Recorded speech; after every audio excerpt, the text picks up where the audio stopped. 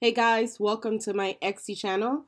This is Nancy from nancybadillo.com and welcome to another Etsy video. On today's video, we're going to talk about, I'm going to show you 7 types of Etsy product photography samples.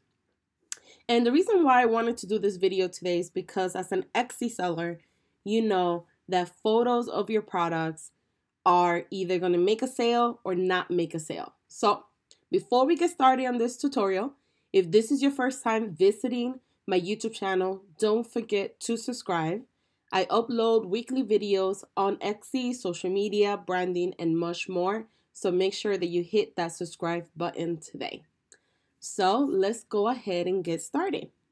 So last week or maybe 2 weeks ago, I did a video on product presentation, the power of product presentation, and I will link it to this video as well for you guys.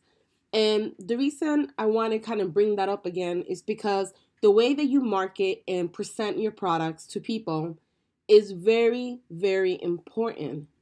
A great photo or a bad photo could prevent you from getting a sale, even if your product is amazing, because the photo is what sells the product technically. And when you are on an e-commerce platform like Etsy, your photos can't be decent.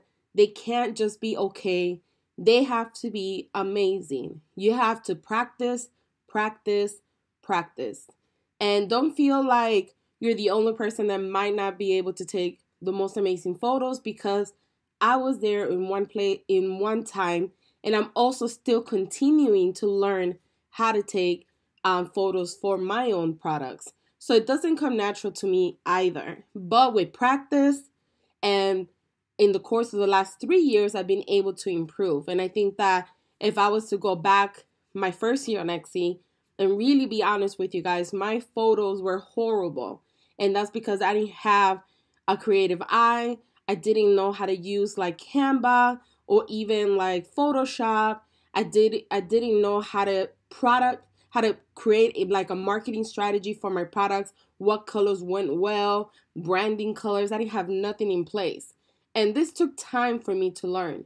And it's going to take time to learn. Anything new that you have never done before, it's going to take time to learn. So don't feel overwhelmed. The purpose of this tutorial is to kind of show you 7 different styles of product photography that you could do right now in your own Etsy listings. A lot of times when I do Etsy shop critiques, the buyer might have like 1 or 2 photos and they're like, I don't know what other photos I could take.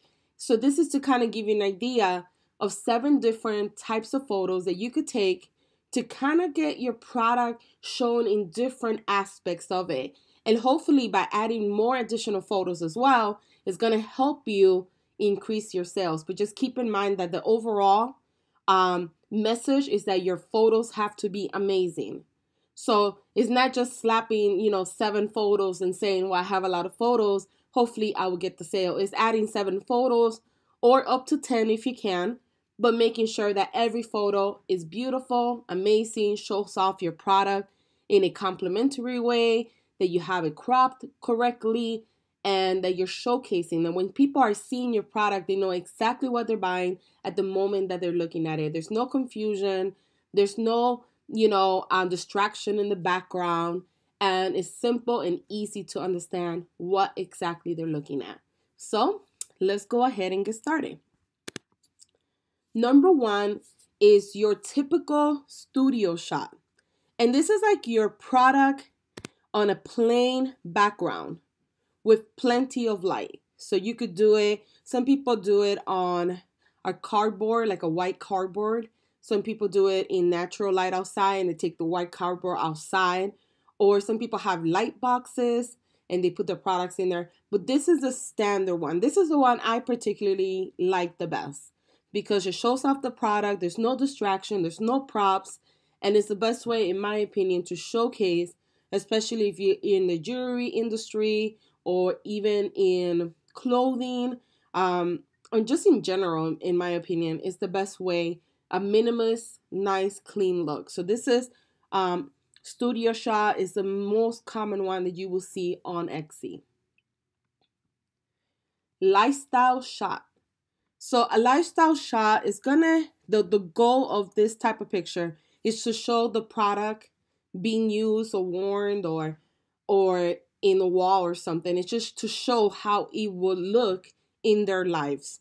So by doing it this way, and it helps people imagine how they would use your product basically. So this is from Etsy shop called Bash House, and they sell these beautiful hats.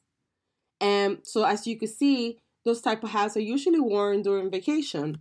So this is a great photo that they did of a woman in a vacation where her hat is beautiful outside, it's warm weather. So it's just showcasing the product in an environment. It really helps customer visualize. There's a lot of people that need to see the product on, or they need to see the product, like the dress on someone, to kind of see if they will like it on their own bodies, etc. So having a lifestyle shot is really, really cool. You could do it on pretty much anything. You could do it on wall art, you could do it on jewelry, you could do it on clothing. So you pretty much could do one of these photos, and they actually illustrate or showcase how your product could be used. Number 3 is a scale shot. And a scale shot is basically showing the customer how your product is visually next to other things. This is a great way for customers to get an idea of the size of your product. So this is a great photo by Modern Memory Art, and their artwork, as you can see, is on top of a couch. So it kind of gives you an idea of of how big the artwork is. You could do this with earrings and having them on somebody's ear. You could do, sometimes people put like a picture and they'll put like a phone, or they'll put like a quarter next to it, just so you could have an idea of the size. And this usually communicates how big your product is. And it's a great way, because a lot of people might see something and be like, I wonder what size that is, or how that would look in my house or on me, or how big that stone is on the ring. And if you put it on and you take a picture with it on, it showcases the product a lot better. So this is another great way to showcase your products. Number 4 is a detail shot. And a detail shot is basically just a close-up of your actual product in different angles. You could feature in different angles to showcase what you're selling. So this is a great picture from Mod Party, and they're showcasing their product, and they're doing it sideways. It's like a tumbler that they're selling, and you can see like the top is silver and how it looks. So just having your product in different angles and different photos is a great way to showcase items. So if you have earrings, maybe taking a picture from the back end of it, maybe taking a picture from the side of it so they could see the details, and making sure it's zoomed in so they could see the value of what you're selling. Because if they don't see value of what you're selling, they're not going to want to buy from you. So number 4, detail shot. Number 5 is a group shot. So a group shot is a great way to showcase items that come in more than 2. So if you sell, like this store, if you sell like a set of 3 art walls prints, then this is a great way to showcase it. If you sell, let's say you sell handmade cookies, so having a batch or a dozen of cookies together. So anything clustered together. If you have kitchen bowls, if you have craft supplies, if you have a set of 2 things or more, putting them all together in the first picture is really good, because then people know, oh, okay, so all of this comes together in my package. So a group shot is a great way if you sell multiple items to come together. Number 6 is packaging shot. So if you run out of ideas and you're like, I don't know how many other photos I could add, I've pretty much added everything I could think of. Adding a packaging shot is a really great way to showcase your branding, to showcase how your package will arrive, especially if they're buying it for a loved one as a gift. They'll have an idea, oh, that's how they package it. It's beautiful. I love it. I have to get it. So making sure that you showcase your packaging, if you have any thank you cards, if you put in a business card, taking a picture of that, that gives you another picture for your listing. So that's going to help you. So don't forget to do your packaging shot. And the last one is process shot. So a process shot is when you take a picture of yourself creating the product. Whether you do stickers like Moomy stickers here, this is a store that I use an example.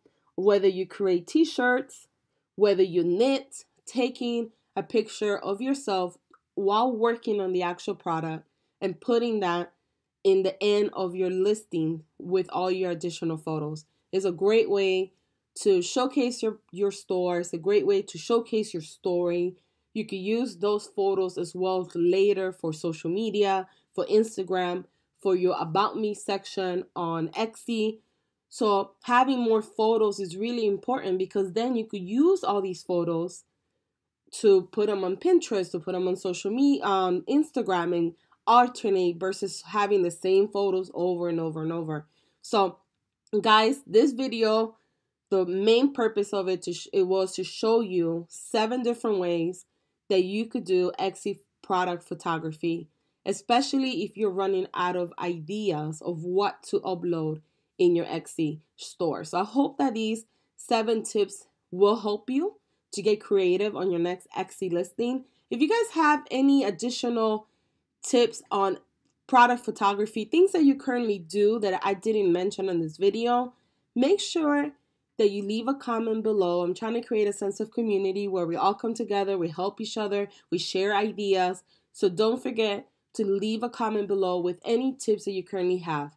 So don't forget to like, share, and comment, and subscribe to my channel. Until the next video, have a wonderful day.